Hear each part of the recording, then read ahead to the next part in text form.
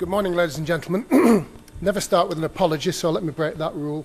I'm a little croaky this morning. I heard what the Minister said, and I have no reason to disbelieve him, but his commitment to healthcare doesn't appear to extend to Brits at this moment in time.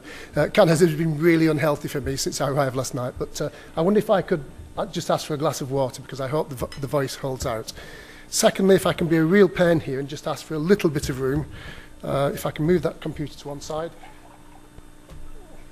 Computers smell fear, you know. They're like dogs, so I don't use them. Right. Thanks very much, Edgar. Well, genuinely, can I say I'm delighted to be here today amongst fellow professionals because, as has already been said, we've much to learn from each other. So let me get straight into the topic. Political astuteness, the missing factor.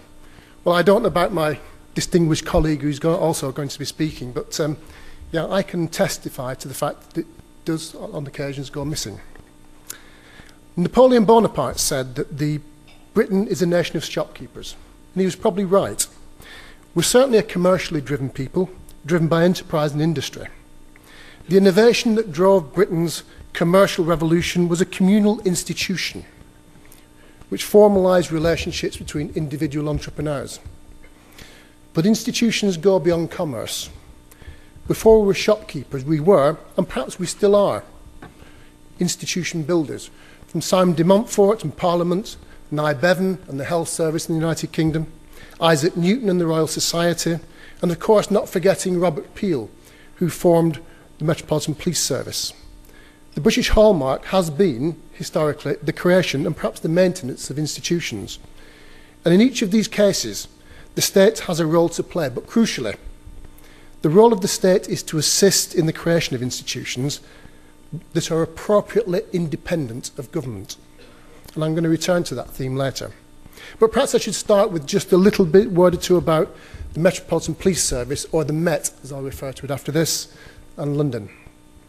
The Met was founded rather unceremoniously at 6 o'clock on a Tuesday evening on the 29th of September 1829, when the first police officers walked out of a building called Scotland Yard and led the foundation of policing by consent in the common law tradition.